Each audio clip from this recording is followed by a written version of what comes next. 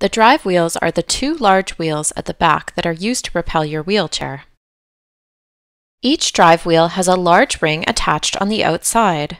This is called the pushrim or the handrim. Both terms are commonly used. The pushrim is very important because it is used to operate almost every function in a wheelchair, moving forwards and backwards, turning and slowing or stopping the wheelchair. If your wheelchair is properly fitted, the pushrims should be easy to reach when seated in the chair. The drive wheels on your wheelchair may have many thin spokes, like a bicycle, or they may just have a few large spokes, like an old wagon wheel.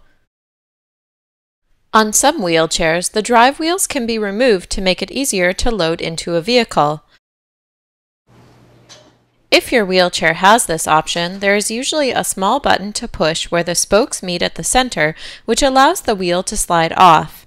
The wheels should only be removed when no one is sitting in the wheelchair.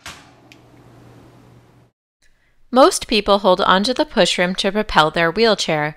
You should be careful not to catch your fingers in the spokes or on the wheel locks when propelling the wheelchair. To prevent injuries to your thumbs, you should keep them pointing forwards rather than wrapping them around the pushrim. Doing a lot of wheelchair propelling can be hard on your hands. One option is to wear fingerless gloves that cushion your palm to protect the skin. These are available at sporting goods stores or from a wheelchair vendor. Pushing both drive wheels away from your body at the same time will make the chair move forwards.